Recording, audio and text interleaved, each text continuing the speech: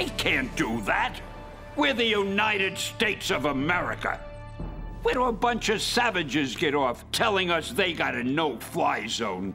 Hey, what are they gonna do, throw spears at our jets? Did I say something wrong? My God, Dundee, I'm sorry. You know I didn't mean you when I say... Shut up, Wallace. I mean, they're nothing like you. Shut up. Is there someone here who can give us some accurate intel on these people? That would be me, Ms. Reese.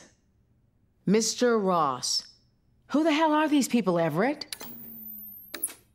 Wakanda is a small country in Africa, notable for never having been conquered in its entire history. When you consider the history of the region, the fact that the French, the English, the Belgians, or any number of Christian or Islamic invaders were never able to defeat them in battle, well, it's unprecedented. The Wakandans have a warrior spirit that makes the Vietnamese look like, well, the French. They've also maintained a technological superiority that defies explanation. Where'd they get their tech from? Soviets? No Cold War alliances with either side, and no contemporary alliances with the Arab world, including OPEC. Geologists estimate they have large oil deposits. Well, that's what our boys at Halliburton said. They don't even pump it. That is crazy. Apparently, they don't need it as an energy source or a financial base. They have a variety of eco-friendly alternative power sources like solar and hydrogen. Who's in charge?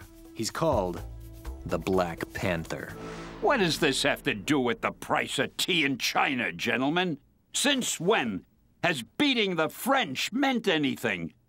You give me a 12-man Black Ops squad and I'll... It's been tried, General.